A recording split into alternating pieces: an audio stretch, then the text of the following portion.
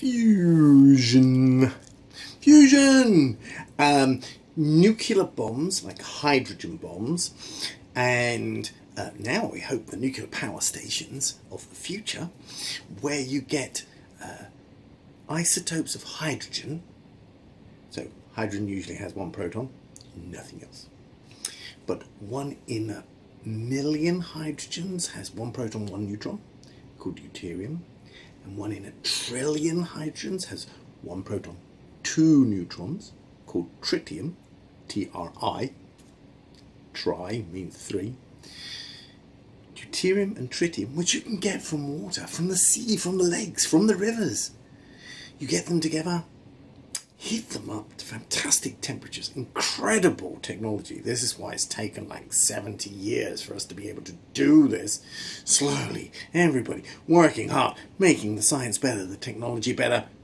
Seems like by about 2050 we might get some fusion electricity. It's nuclear power, doesn't cause any carbon dioxide, it works 24 hours a day, unlike solar and wind, because you have to wait for the wind and the sun, and everybody can get hold of some. Got to take the technology right.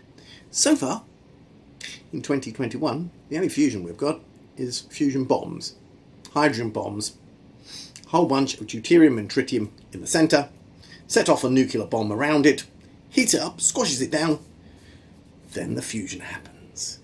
The tritiums and the deuteriums squash together to make bigger atoms, giving enormous amounts of energy. And fusion is how the sun works. The sun turns the hydrogens from the Big Bang, because all hydrogens were made in the Big Bang.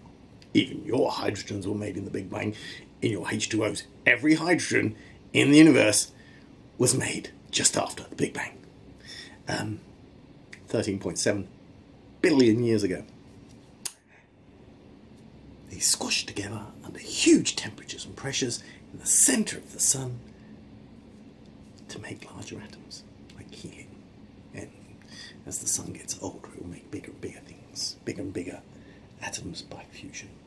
All of your atoms were made by hydrogens fusing together to make the carbon and the nitrogen and the oxygen that make you. You're the product of fusion.